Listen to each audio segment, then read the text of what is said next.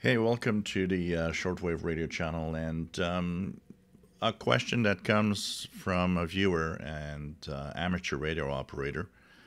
And it's about working split on the amateur bands. It happens quite often. And what he was wondering is, why do contest stations work split? Is there an advantage, disadvantage? What exactly is the reason for it?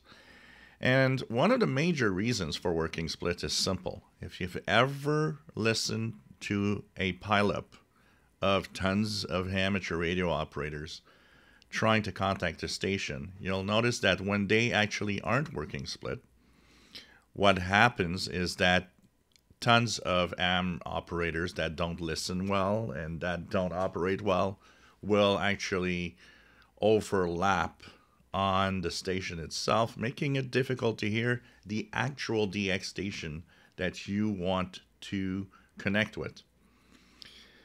So, to prevent that, well, you work split. Like that, when you transmit, when everybody transmits, it doesn't invade the main frequency you want to listen to the DX station. So that makes that station clearer, easier to understand.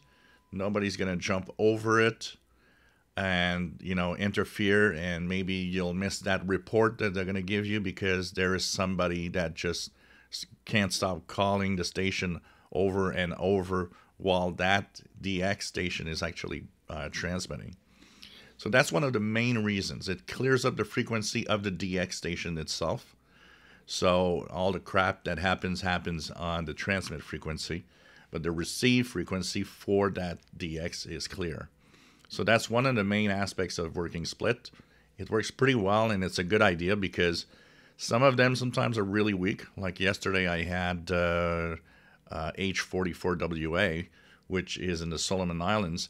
He wasn't very strong. If it would have been a standard simplex frequency that everybody's jumping in, I'm not sure I would have been able to understand something because a lot of people were jumping over it. By working split, it was clear, even though it was not very strong. The other thing sometimes that can be also a reason for split is to give a chance to different license holders to actually be able to come back. Sometimes the station itself might be out of the boundary of your amateur license capabilities. For example, in the United States, here in Canada, we don't have those. If you have HF privileges, you have full HF privilege. But in the United States, for example, the first class of license, what it opens up is certain frequency ranges in the bands, but not everywhere. I've learned that by transmitting sometimes, and people telling me, well, you should go up because I can't go there. My license doesn't give me that privilege. So sometimes what they'll do is they will be actually transmitting on a frequency that your license might not be able to reach.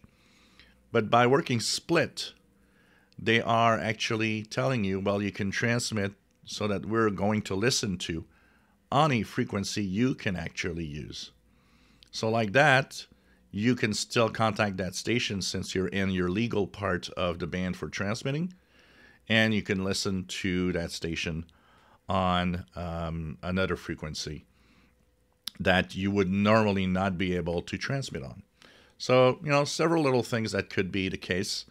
So split is useful in DX stations for that reason, and is often used for that reason.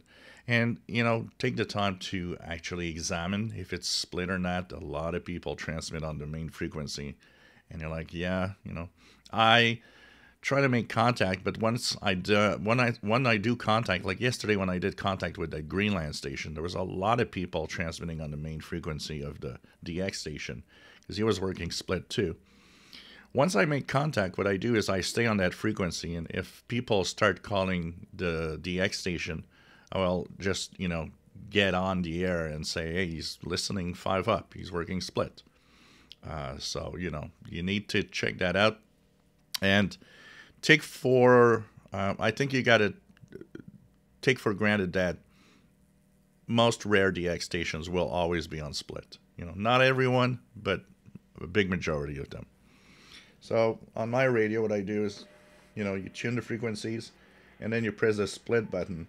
That turns on in red my frequency of transmit, and of course it lets me work split.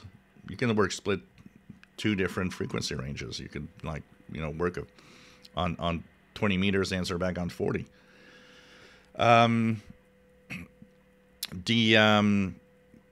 The split on some radios is a little more difficult than others to actually set up. The FTDX, the FT450 that I had was a little more complex. This one is kind of easy.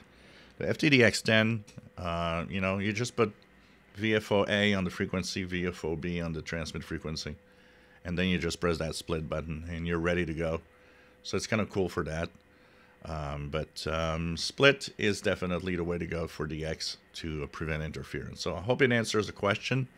And of course, if anybody has comments on this, you can join in. If you like my videos, please subscribe, give us thumbs up. Thank you for watching.